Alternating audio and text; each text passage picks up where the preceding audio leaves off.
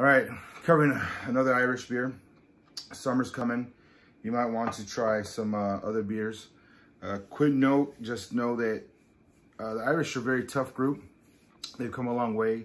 When they first settled on the mainland, they were actually always kidnapped and raided and pillaged and stolen for slavery. And yes, there were Irish slaves in America, and they were actually the cheaper slaves. And even once they gained their freedom, they didn't want them to apply to jobs. They didn't want them in a bar. I would say like no dogs and no Irish. So they put them on the very bottom every time. So just know that there are other groups that understand and have gone through it that are rising up, and that we're doing better now. And honestly, as much as it seems like we're not, the economy's doing a lot better. People have more opportunity, and there's these great breweries that have been around for a while. The best thing about the Irish ones is they actually used their breweries to help the local areas. And there are plenty of them, like, Montucky Cold Snacks. They do a lot of stuff, Save the World. Some of them started the breweries just to help people, not just to donate, to actually go out there and get groups together and help people. So I hope that keeps going. It's a nice thing. So that's just a little quick history. It's very abbreviated. There's more depth in it. It is pretty tragic, but everyone's doing good now. And with that, we learn and do better. For imported beers, one thing is, before all these fancy waters and things, like beer pretty much was your imported water. They would make it there. When you had no good water, you used the local water, and once it was done brewing or being distilled or made into wine, that became drinkable. It wasn't immediately drinkable. You could still catch disease from local water sources and stuff. So that was a safe way to have drinking water.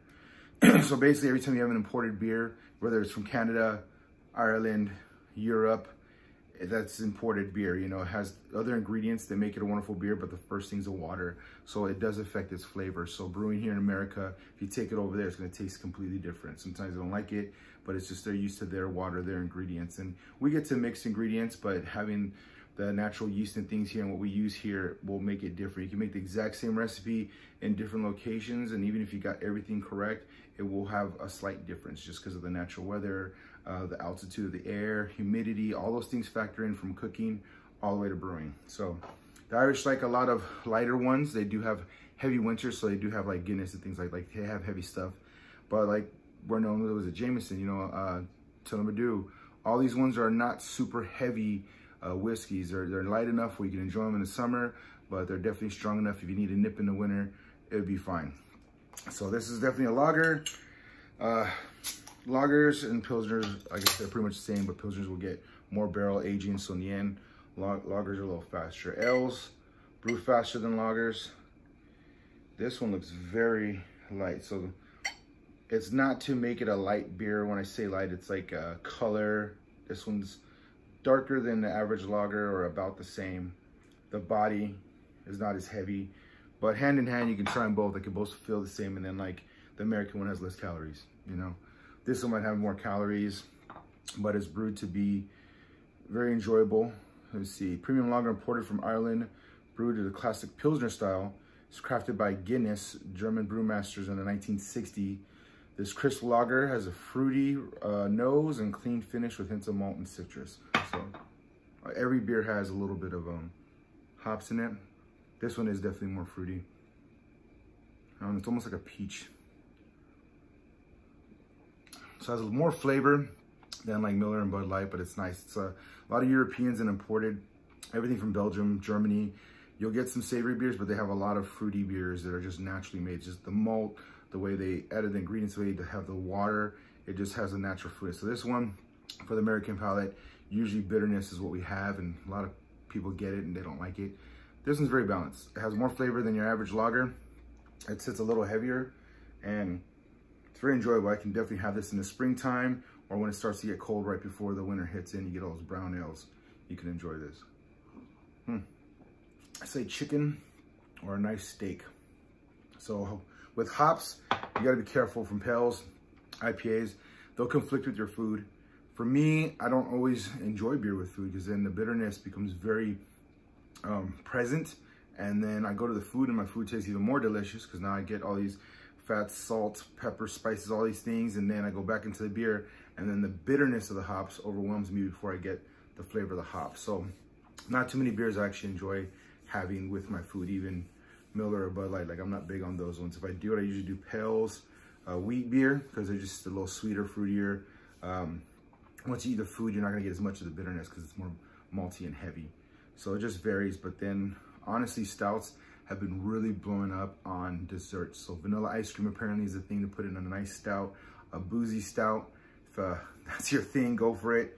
I see a recipe for disaster, but right here we're focusing on lager. So the water and the grains already make it a beautiful malt, and it sits almost buttery on the tongue. Just feels like, you know, like there's something there, but it's just a beautiful grain flavor.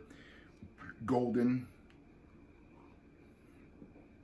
It's really nice. I've never had it before, so it does have a little more of that Pilsner funk, just a little bit, but it's not unenjoyable to me. There's a couple, I gotta get a couple brands that I just haven't touched them, like the Parquil's. It's okay, I can have it, but it definitely has an extra bitter funk that just sits on the back of my tongue. This one's not like that. This one has a lot more heavy flavor, but it's not overwhelmingly bitter. Slight fruit, almost like a deep berry note, but it's in the background. And yeah, so if you want something a little more oomph, just pay a little bit more, you know. This is your Fiji water, basically. This is your imported fancy stuff. So don't feel guilty getting a couple imported beers here now and again, some Canadian ones. That's what they're there for, you know, mix it up. I do believe in trying to stick to local craft, you know, anything from in America. I want to do my best, but once in a while, treat yourself. There's nothing wrong with that. It's just doing it every day all the time is bad, because then the money goes to them. We need the money to be here amongst ourselves to keep our economy going strong. So here's for the one time enjoying yourself. But do be responsible, drink safe. Make sure you don't have anything like skillful that you need to execute right after having a couple of beers. I'm not saying you'll hurt yourself, but it doesn't make anything better. I like to get my job done, do what I gotta do, and then I can go have my beer and just not have to worry about anything else for the moment, at least. But until then, hopefully this is informative. It gives you a little bit of knowledge. I don't want this to be completely, utterly dumb, because I do simplify it. It seems like not very specific or scientific. And so it might seem a little null, but I'm not trying to use specific words. I just want to help everyone who is not really understanding beer, or has a beer, or wants to learn a little more. Just gather a little bit more, have a little more understanding. It really helps you enjoy what you're drinking, and you get to talk about it, and it's a better discussion. You don't always have to go on your phone and Google it. So, all right, thank you for watching again. You have a good day.